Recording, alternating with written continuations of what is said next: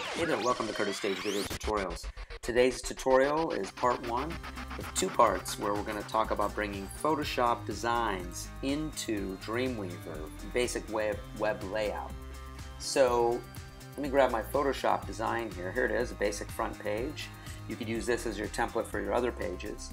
So you can see that I have a layer organization going on over here with folders, right, groups, and inside those folders I have each one of my objects related to those. So for my logo, if I open this up, you can see that I've got two text layers there, and so on. In my header, you can see that I have my links, and then I've got the background. Now the first thing we're going to save out for this website is this header background here. Now I love the new image generator tool that's in Photoshop CC, but I want to use the old slice method to slice this header out because I only need this header to repeat in Dreamweaver along my header's width, and I don't need to take this full image out. So let's say this image is 1200 pixels wide.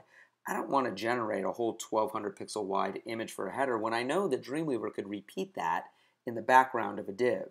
So what I'm going to do is I'm going to grab my slice tool, and the slice tool is located underneath the crop tool over in your toolbar. I'm going to get my slice tool, I'm going to zoom in, and I'm going to grab a small little portion of this header.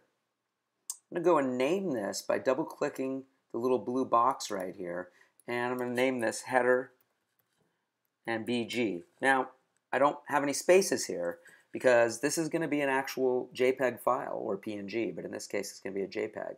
So I don't want to have any spaces in the naming of this. So you'll notice that I ran BG for background together with header. I'm going to click OK to that. And I'm going to go to File, Save for Web, and I'm going to click on just that little slice, and I'm going to change the quality to 100. You'll notice that the size down here, 497 bytes, is really small. That's great. It's going to make our website much faster. I'm going to click Save, and when I get the dialog box open here for Save, I do not want to touch this top one up here. It's very tempting to name this up here, but we just named it. Photoshop is going to know what we want to do, and it's going to name this for us. So since we already clicked on that blue box that gives up the slice options tool, we named that their header BG. We don't need to name it again. Now we do need to make sure that we put this in our folder with all the rest of our web stuff, and you'll see that I have images folder here where all my slices go, and then a assets folder where my generated images go, and then my PSD and my Dreamweaver file are in here. So down at the bottom of this document, I want to make sure that this says selected slices down here. Otherwise it'll bring in a whole bunch of other slices for on my design. You'll see that that's the only slice that I want, but there's a whole bunch of slices that Dreamweaver made that will just automatically go in that folder if I don't pick selected slices. So that's what I want to do. I'm going to click Save. Now I already had one in there, so I'm going to replace it. Okay. So now I'm going to go on to my image generator, but I don't want the slices on anymore. So I'm going to go to View and Clear Slices. And there they're gone. Go back to my Move tool. And now I can go about starting at the top here and getting the logo and the 4 buttons. So I'm going to start with the logo. All I have to do for the generator is I have to make sure that my image generator is on. So if I go to File, Generate, and make sure that's checked right there, Image Assets, it will generate these images as soon as I put a file extension on these folders. What's cool about this is I have multiple layers within this folder, and everything in this folder will then generate the image. So I could have 2 layers, 1 layer, 10 layers. They're all going to make one image. Now this logo, I want it to be a PNG because it's going to need to have transparency between the letters for the background of the image. I don't want to save out a JPEG because it'll put a white box around this text. So what I'm going to do here is I'm going to click on the name of my file here, and I'm just going to change it to .png. It's going to give it that file extension. As soon as I do that, it's going to generate that image for me in my folder, and any changes that I make will be live. So if I go and change what this logo looks like, if I change web design and move it over here, it will also change in my folder. Let's go take a look. Here's my web layout assets, and sure enough, there's my logo right there. Also, the background that I saved, the header BNG, there it is right there as well. Now, you can see the size of this header background is 15 pixels wide by 93 high. Technically, that could be 1 pixel wide by 93, and it's going to still repeat in that div background. All right, so our layout assets folder already has one thing in it. Let's get those links in there now too.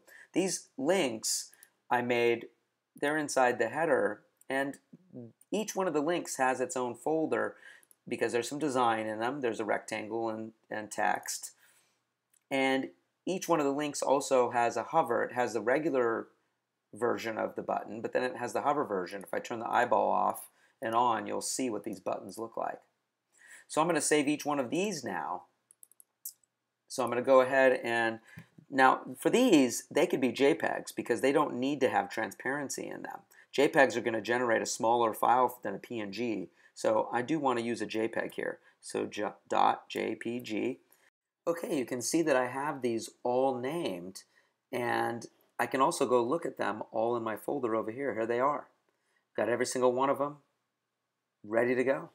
All right, so now the next step is, let's talk about this large feature image right here. This feature image has really 3 parts to it. It has the background, the gray part, which we want as a background in a div. It's got some text that will actually happen in Dreamweaver, so I'm not going to send this text out. This is just dummy text for me in Photoshop for design. And then it's got an image right here. So what I want to do is I want to basically send this background out by itself. So let's go find that. I'm going to go to my header, close that up, and I'm going to go to this box up here. And you can see that the box has multiple parts to it. Probably to better organize myself, I probably want to have this box background right here. Here's the box background with its parts. I probably want that to be in its own layer. So I'm going to take all of these items. I just want to have these in their own layer. So watch what I do. I'm going to hold my mouse down, press down Command, pick all the parts that are important for the box, and I'm going to create a group that has those in them. There it is. So it's a group within my box right here. So what I'm going to do here is I'm going to name this, and I'll call this large box, and then .jpg. Right? I don't need a PNG here because this doesn't need transparency. Okay, so I've got that JPG, and that's going to go in my assets folder. Now, I do want to take this image. It's below this. I'm going to put it above this. I do want to take this image. I'm going to turn off my background here, and I want to just check this image. This image had a part in it that was kind of still in there. It would have sent that out too. I made a mistake here when I cut this. So I want to actually get rid of this little part right there that's not supposed to be there. And I'm just going to take my marquee tool and hit delete, and then Command D and deselect. I'll move this image back up into place. And I'll know it's into place. I turn my box back on, and there we go. Now, it doesn't matter if my box is on or not, because I'm going to send this image, which is layer 45 here. I'm going to give it a name. I'm going to call it large image, all one word, or large pic, that's fine, and dot. This has to be a PNG because it's got some angles to the image. If you look at the sides right here, this is not a straight edge and this is not a straight edge. So this has to be a PNG. So I've got that now in my folder. Now let's look down here. We've got some stuff down here. Now this text down in this box down here is lorem ipsum. I do not need to send this out as an image. I want to type that into Dreamweaver. Again, this is just for my design purposes in Photoshop to give myself an idea of what the layout's going to look like. So I'm going to disregard this, but I am going to go to current news. I do want to take that out. So I'm going to go to that layer, the about box, and you'll see there's my lorem ipsum. Don't really need it. I'm going to go to the current news text layer. I'm going to make this one word here. I don't want a space here. Say current news, and then I'm going to give it the PNG, .png, because it's got transparency in between the letters. So there we go. That should go now out into my folder. I also want the featured work, so I'm going to go ahead and name that one. I'm going to make it one word, right? Featured work .png, and that will go out into my folder. effects and all. Now, I just need these two images now, so let me close this up here, and these two images are down in this area right here. I've got the featured work image, so I'm going to just take this, I'm going to call this, I'll just call this box1.jpg, and then I'll do the same thing for box 2 and send that out. So here's box 2 down here, and I'll send that out to my folder, so box2.p or JPG. These can be JPEGs. There we go. And so there we go. Look at box 2 had all these layers in it to create that design, but they're all going to be turned into one JPEG. This is so great, this new image generator. Really like it. In the past, of course, we would still do all of this with all the layers, and we would slice each individual object out. It was really a pain in the butt. It took too long. So we don't have to use that very much. The only thing we used it for today, of course, was that header with the gradient because we knew it could repeat.